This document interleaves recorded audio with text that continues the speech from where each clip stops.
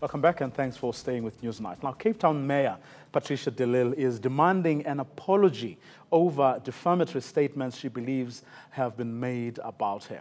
An image is being distributed on social media claiming the Auditor General made various findings against her, but she says this is false.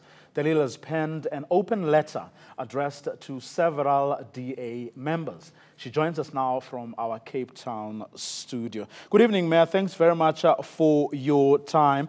Tell us, who are these people that you are directing this open letter to, and why an open letter instead of, sending letters to them directly? Well, I've always maintained that my name is being smeared in public and need to be cleared in public. And therefore, for the past 3 months, we've been able to identify 4 people that we could identify as having posted this false information about the Auditor General. You will recall in May this year, the Auditor General distanced himself from that information, and therefore I have now written an open letter to the 4 members of the Democratic Alliance saying to them that I'm giving you until the 18th of October to give me a public apology, failing which I have instructed my lawyers to then proceed with legal action against them. Why wouldn't you proceed with your legal action straight away? No, I've already instructed my lawyers, but I have said that I'm reaching out to them publicly to say that I'm giving you until the 18th of October. If you don't apologize publicly, and what I mean publicly is that I would like to see an apology on social media, in the print media, and on the television, because that's where all of these allegations appeared against me. If they are not prepared to do this within 7 days, I will then start the legal process. The legal process will then mean that I will then sue them for defamation of character. And that is why I've allowed the space to give them an opportunity to apologize. Let's say that they are indeed part of the smear campaign, as you allege. But the fact of the matter is that you managed to get your party to drop the charges and stop that process that they had started. Now, why would you then want to pursue people who may perhaps still be aggrieved at the fact that you seem to have won at the end of the day? No, this certainly is not about dropping the charges.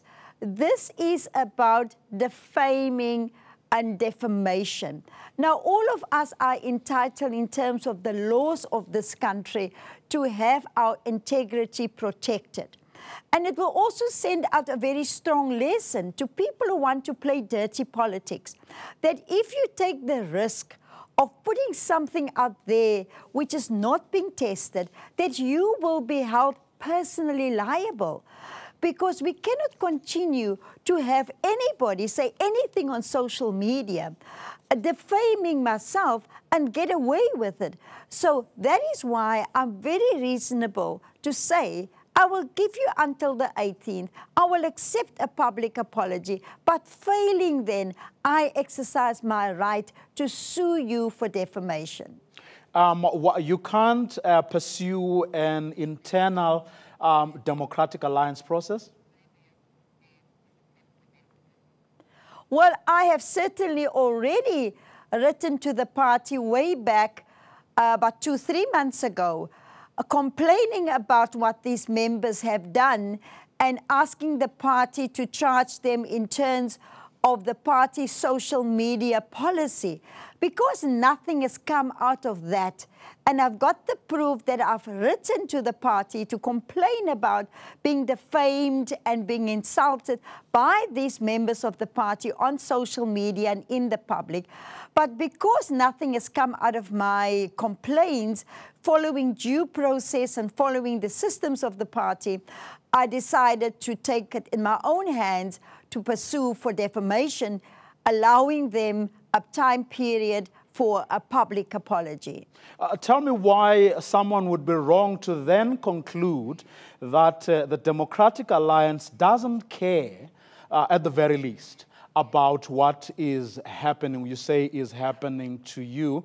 And at worst, this is happening with the blessings of some important people within the Democratic Alliance. Because when you look at the names of the people you say are involved in this, these are fairly high-profile people. Shahana Kaji is the DA as KwaZulu-Natal Deputy Provincial Chairperson. Mike Waters is a stalwart Deputy Chief of the party in the National Assembly.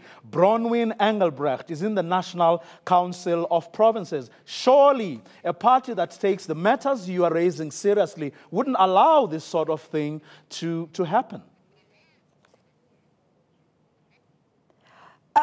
To me, it's all about principle, that we are all equal before and subject to the party constitution. And in terms of the party constitution, if I am aggrieved and I feel that my rights are being violated, I can then invoke the party's disciplinary procedure to charge those people. Now, I've attempted that. I've written to say, I feel aggrieved because this is what certain party members said about me. Now, I have followed due process, and we are all equal before the party constitution, and indeed equal before the law. And so when that was not taken up, when these people were not charged in terms of the party's constitution, and nothing happened to them, I made the conclusion that that's going to be the end of the road. And therefore, my second option was then to pursue my right in terms of the country's constitution, which is that I've got a right to have my integrity protected. And that's where we are now. And this is the party you're still prepared to go and speak to the people of South Africa in the next few months and say they must vote for it because these are Democrats who treat everybody fairly. As far as I'm concerned, I feel aggrieved. I've not been treated fairly, Vuyo. I feel that due process has not been followed in my case, that I have complained about what these party members have done to me. Nothing has happened for the past few months, and therefore I've now taken it upon myself to clear my name publicly and to say that I also have rights. All public representatives are entitled to the same rights in our constitution like all members of the public are. And that is what I'm exercising now. Patricia de Lille, thanks very much for your time this evening. She is, of course... Thank you, Vuyo, for the opportunity.